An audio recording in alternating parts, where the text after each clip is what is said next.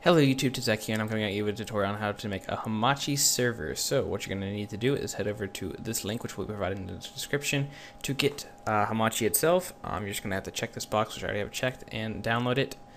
I've already downloaded it a couple times. I was trying to make this video, but messed up. I just did the reinstall. You'll hit the install button. I just let that go through.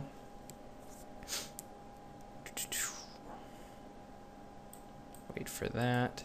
While that is happening, I'm going to go to Minecraft.net. I will launch Hamachi. Wait for that to turn on. If it's not already checked, then you just click this button right here to power it on. I can just delete these.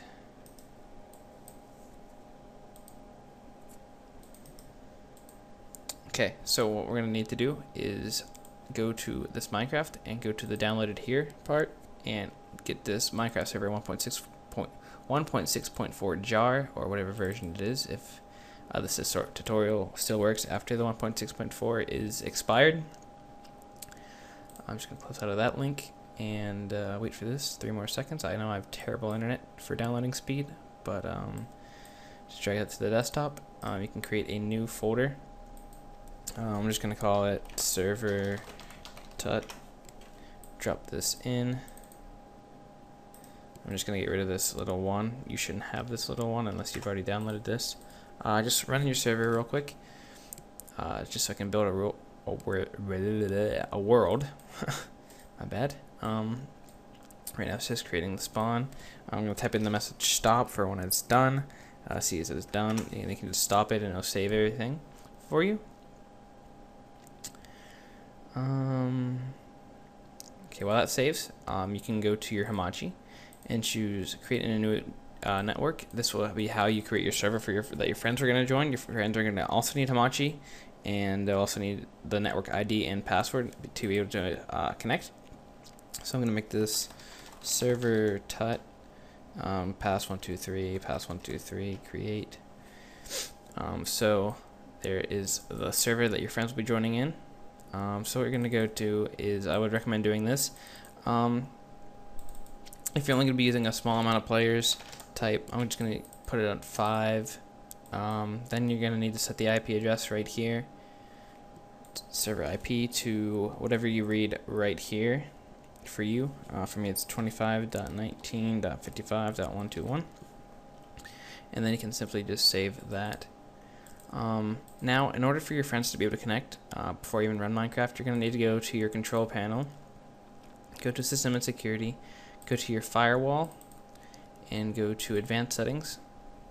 If you're administrator, give yourself privileges, and you're going to hit this option right here that says Windows Firewall Properties, and you need to make sure this is off that, or you're going to have to add an exception if you know how to do that.